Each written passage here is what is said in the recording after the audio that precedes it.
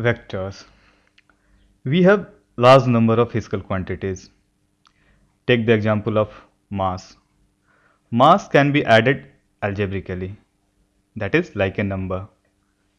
Suppose we have two bodies of mass 1 kg and 2 kg, then net mass is 1 plus 2, that is 3 kg.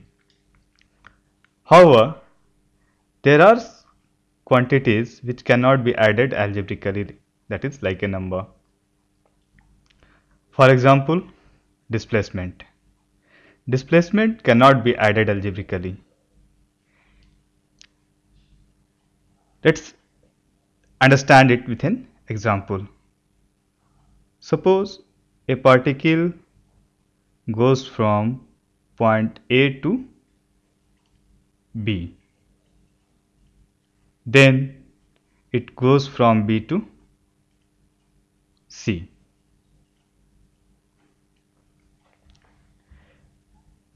The resultant displacement of these two displacement is AC, which is not the sum of AB and BC. That is, the vector AC is not the algebraic sum of AB and BC. Such quantities, that is the quantities like displacement, are called vectors. Now, let's come to the definition of vector. A vector needs magnitude as well as direction for its complete description. Again, if we take the example of displacement, then the displacement PQ,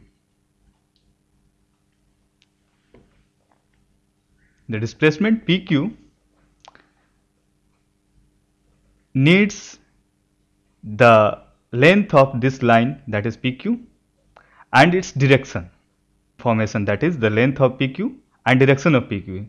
Then we can understand then we can have the complete description of displacement PQ. So